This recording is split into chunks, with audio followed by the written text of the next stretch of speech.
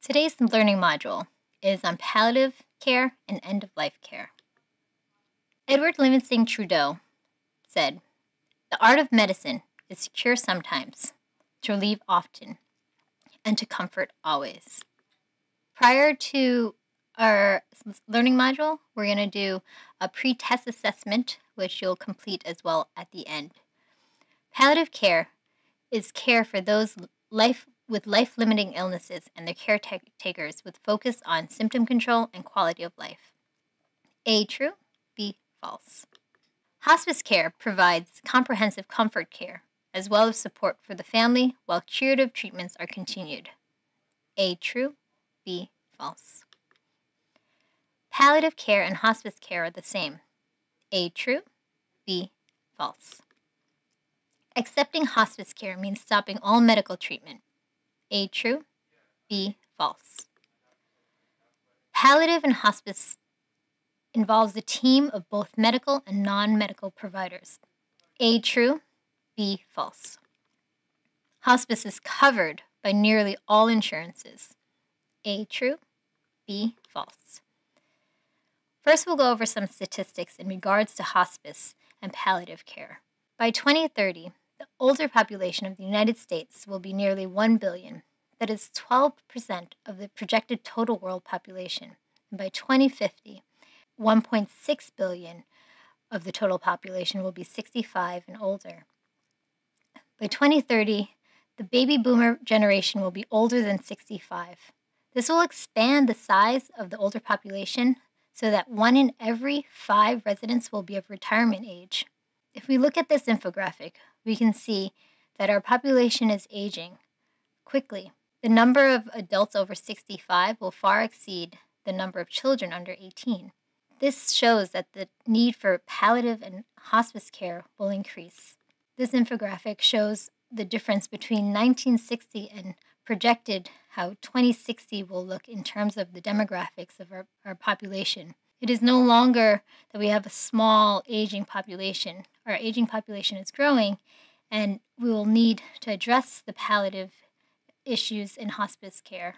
Older adults are disproportionately affected by chronic illnesses such as diabetes, arthritis, and heart disease. Approximately 85% of older adults have at least one chronic health condition, and 60% have at least 2 chronic health conditions. In 2017, it was estimated that over 56 million people were in need of palliative care. The majority of them live in low and middle income countries. Worldwide, only about 14% of people who needed palliative care were receiving it.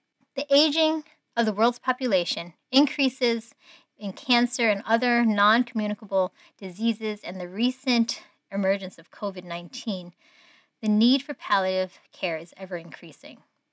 By 2060, the need for palliative care and end-of-life care is expected to double. If we look at these estimates based on age, looking at this pie chart, patients that are 50 and above, 70% of them require palliative care or are in need of it. That number will grow significantly as our population grows. What is palliative care? How would you define it? The World Health Organization defines it as palliative care is an approach that improves the quality of life of patients and their families facing the problems associated with life-threatening illnesses through the prevention and relief of suffering by means of early identification, impeccable assessment, and treatment of pain and other problems, physical, psychosocial, and spiritual. How is this relevant? Currently, contemporary medicine has come to focus on disease-specific treatments rather than the needs of the whole person and their family. This can result in unnecessary suffering, burdensome and costly interventions, untreated pain and symptoms, lengthy hospitalizations, and unnecessary emergency room visits. Also, overwhelmed caregivers and clinician burnout. The system as is results in poor quality of life and high healthcare cost. We need to refocus our care goals. The goal of palliative care is to improve the quality of life for both the patient and the family. Palliative care focuses on the needs of the patient and not on the patient's prognosis, thus providing quality, not only quantity. It aims to decrease the overall burden that medical conditions impart on the patient and caregiver by comprehensively addressing the physical, emotional, and spiritual suffering. The benefits of palliative care.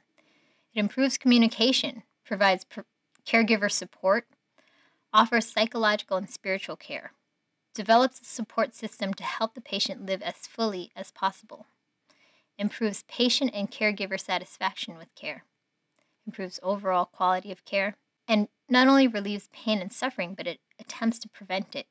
As geriatricians, we have to think of what our patients want and what matters to them.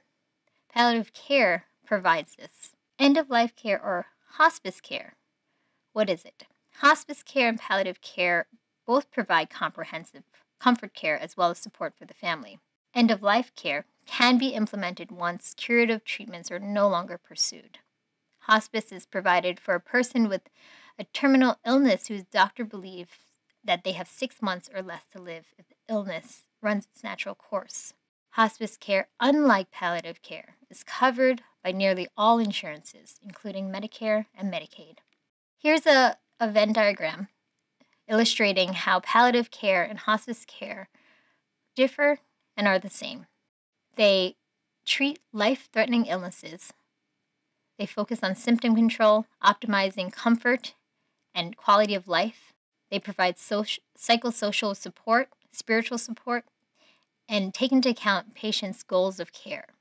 How they differ. Hospice care can be implemented once a patient is deemed to have 6 months of life or less, if their disease is to run its natural course, and also if they have opted out of curative treatment.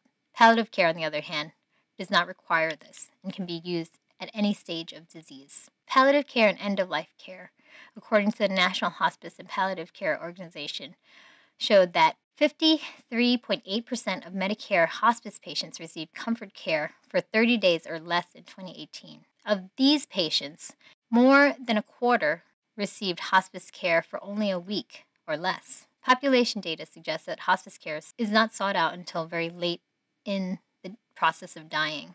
Accepting the progression of disease as a continuum and incorporating palliative care from the onset can ease the transition needed for appropriate end-of-life care.